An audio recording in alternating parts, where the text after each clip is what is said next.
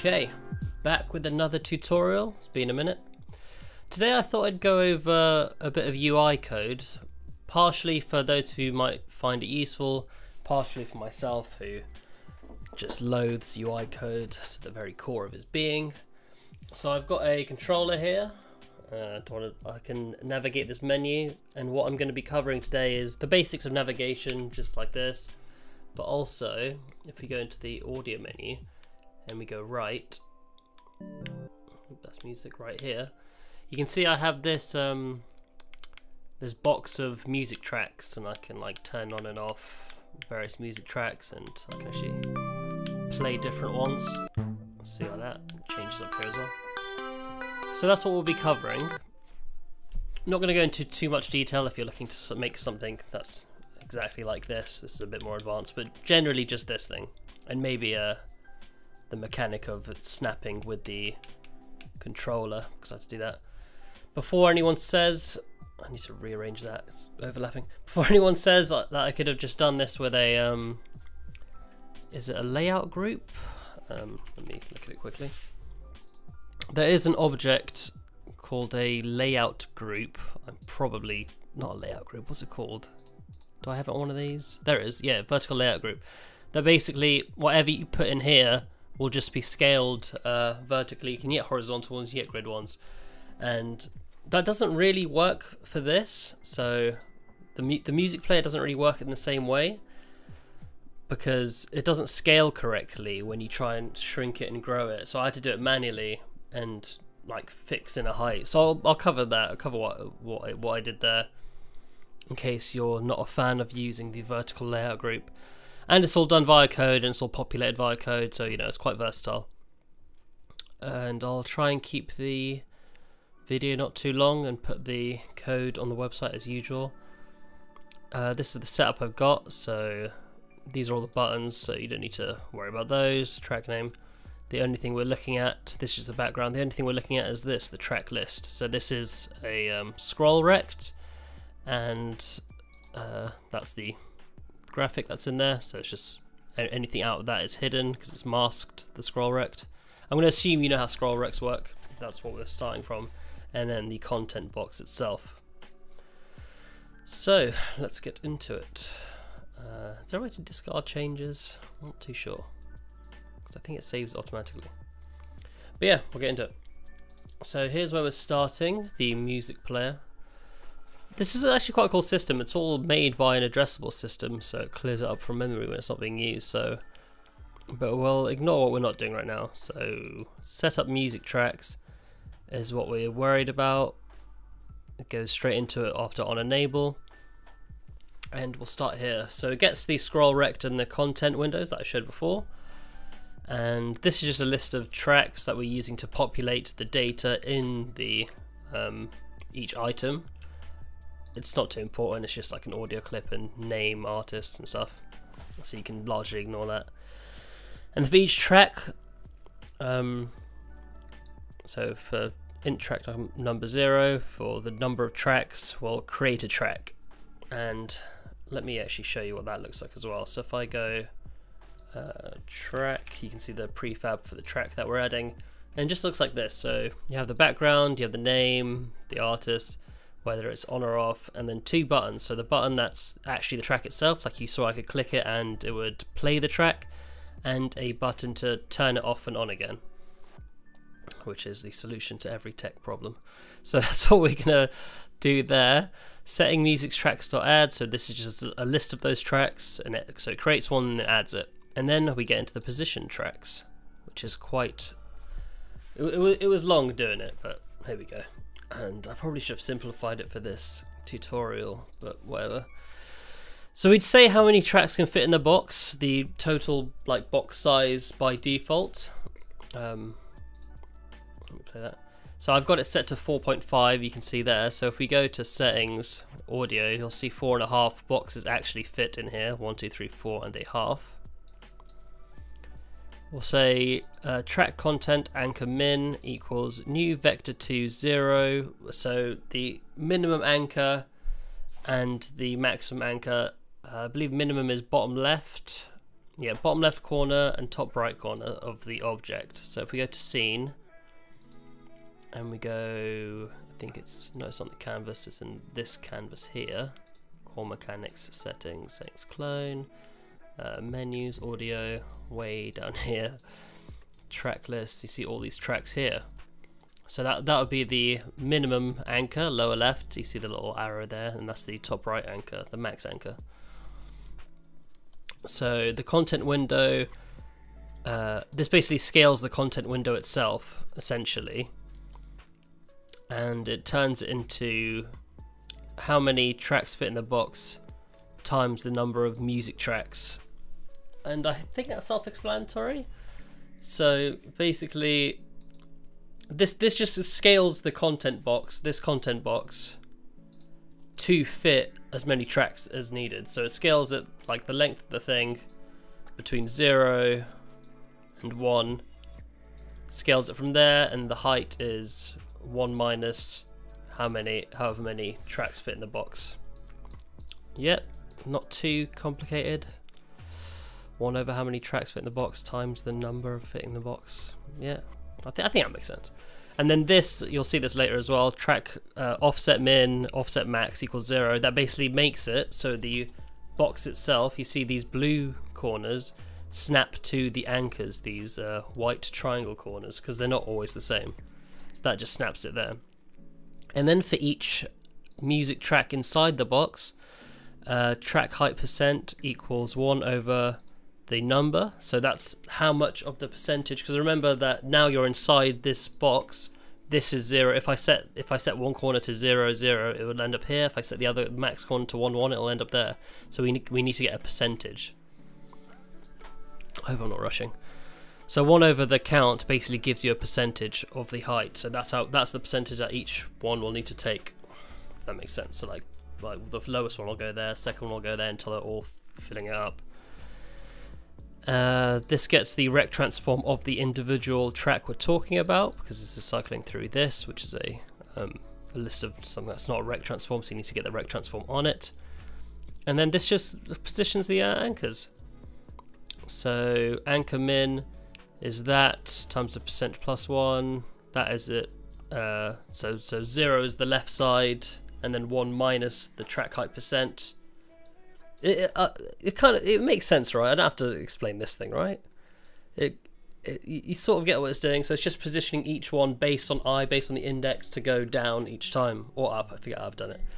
And then this is interesting. So it sets the offset, but instead of setting it to 0, 0, it sets it a little bit off. So you can see that there's like a slight gap between each one, which is I think it just looks a lot nicer. So that's what that is. That's why it's not setting it to 0, 0. So that's pretty much it for setting up the tracks. It's honestly not that complicated. The navigation was quite easy as well. This took a little bit of figuring out, like mainly seeing like which end I did it from. It's like going into this. Let me try and go into this properly. So 0 is the bottom left. So this is the x coordinate. So this is all the way on the left. That's why it starts by saying, okay, this is where one anchor is going to be on this side. The bottom left anchor is going to be on this side. And the y coordinate of the bottom left anchor is going to be, oh, I lost it. Yep. So the y coordinate of the bottom left anchor is going to be 1, so right at the top, minus the track height percent times I plus 1, because obviously if it was I 0, then the first track would be up here. It's I plus 1, so the first track is here, and the second track is there because I increases, and it goes lower and lower and lower until it's right to the bottom, and that's the last track.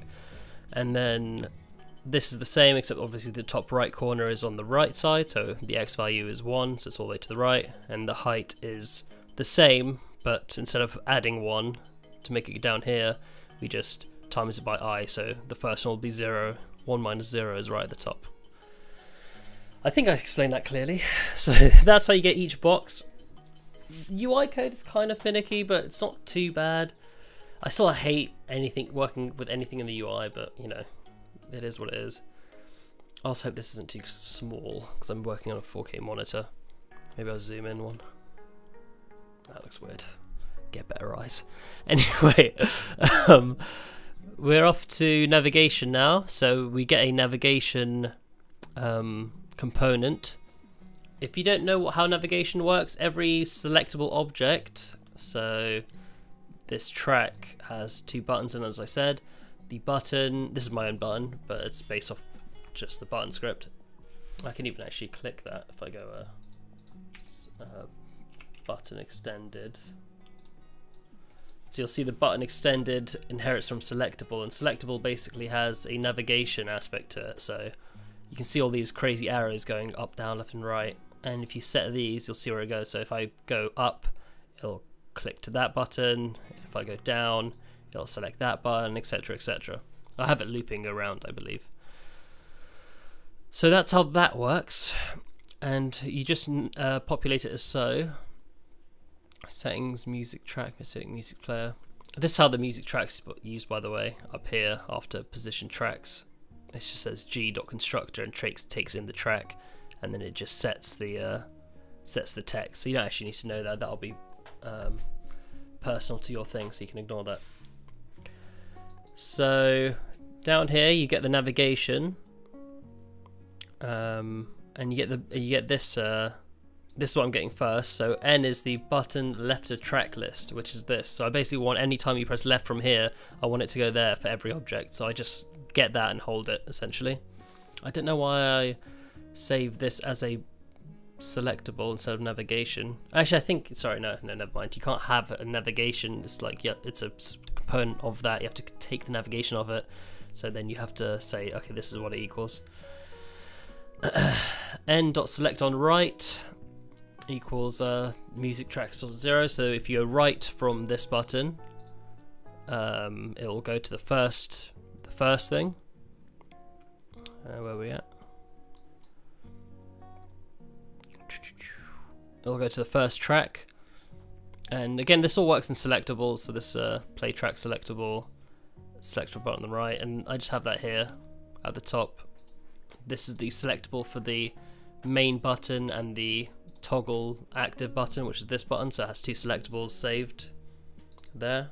You could instead of saving it with transform.find into a variable, you could use an accessor, so just get this, but as I said, it's all this memory is released anyway, so it doesn't really make a massive difference to me. Obviously you generally want to use as little memory as possible. Button left of track list dot navigation equals N. Why have I done this? This is weird. Navigation N equals button left of track list dot navigation. Button left of track. Why have I done that? Maybe that saves it? I do not remember why I did this. This is very weird. I think, okay, sorry, I think you can't set this directly. Am I right? Dot select on right equals that. Does that work?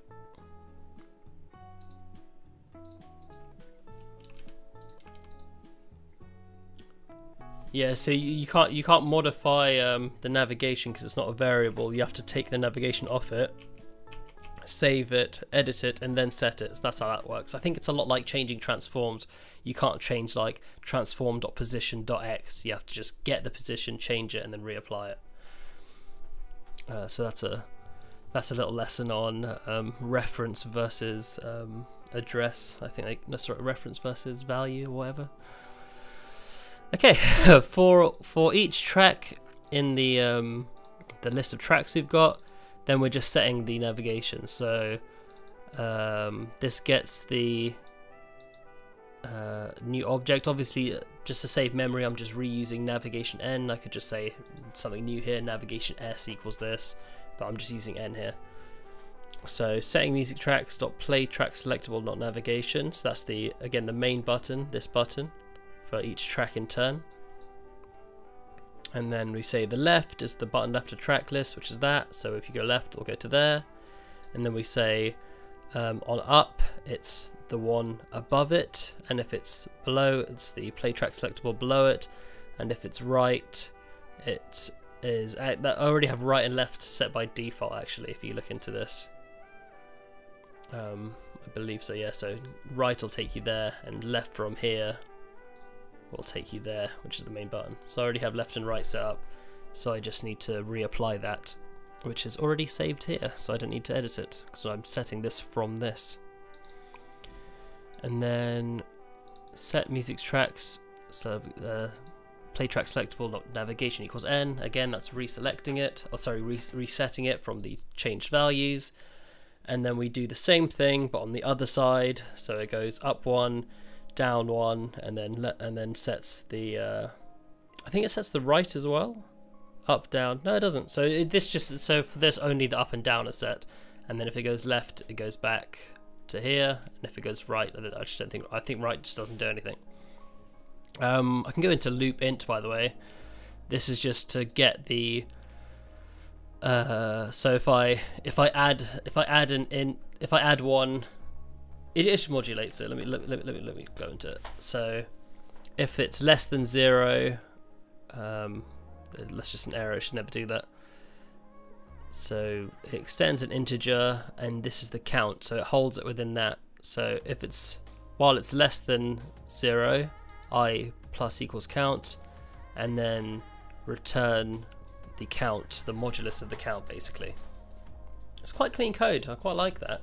So it'll essentially, it does what it says. It just wraps an int within a collection. So if I have 5 plus 3, 5 count 3, 5 count 7, sorry. No, that's how it works. It's plus 1. So if I have like 7 count 6, it'll be like, oh, 7's over 6.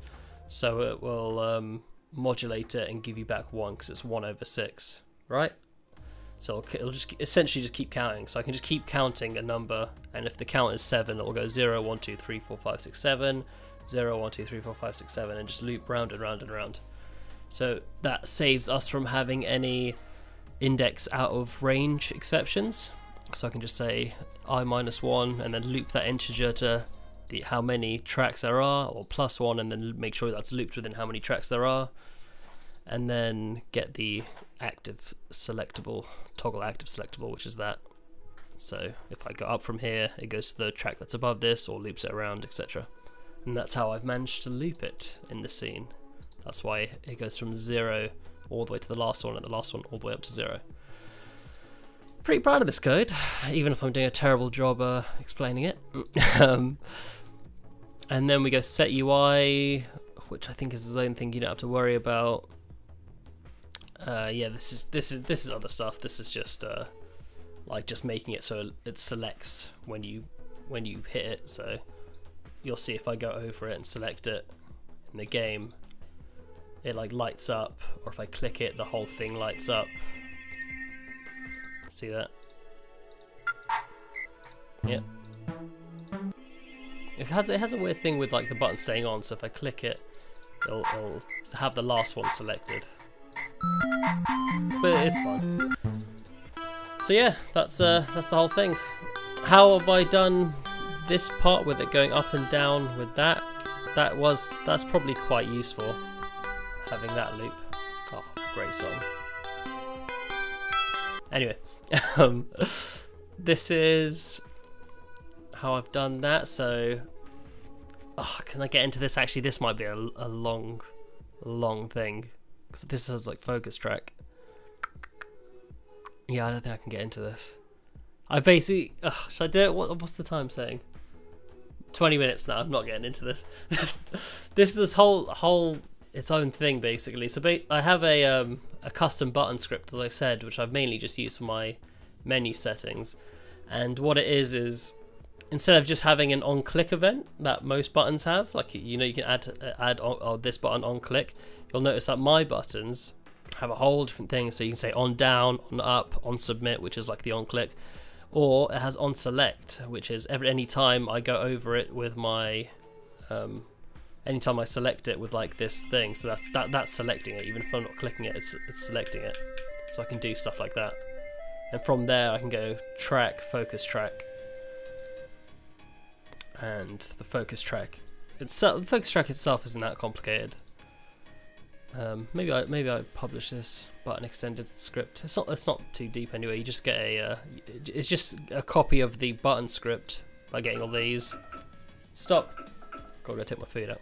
And then it just makes an event, and yeah, I'll if there's someone wants it, I can make a tutorial on events. I'm rambling though. This has gone on way too long. The focus track basically calls the parent the music player's focus track feature with the track number, and this says focus track list with the track num. If it's not contained within the track list box, which is another thing from my own library, this checks if one rect contains another rect. So it says, is the bottom left corner within the bounds, and is the bottom right corner within the bounds? If it's not, then it doesn't totally contain this rect, and we obviously want to snap to it in that case. So if it doesn't contain the rect, then focus on it. It's it's a bit spaghetti going from the track list back and forth, but I couldn't think of a better way to do it. Track content, anchored position. So this changes the anchored position itself. And I believe I jacked this code from somewhere else. I really should have credited it. I do apologise. It was on the Unity answers page. I don't remember where I got it from, because I definitely don't remember writing this myself. I can't even know how this works. Track, scroll, transform, inverse, transform, point. Like, I have no idea what that means. But essentially, you see what it does. It had this, I know it had it two ways, so it had X and Y, but I just needed it for the Y position, so I got rid of X. So this just moves the box's position to be right on that point, so it snaps to it nicely. So yeah, I lied about covering this in great detail, but you know, hopefully the rest of the tutorial was good. It's been a while since I put out a tutorial. That's my excuse for this absolute shambles. 22 minutes. It should not have taken 22 minutes to cover that tiny box of code. I didn't even rewrite anything. Anyway, in the interest of it not going even longer, thank you for watching.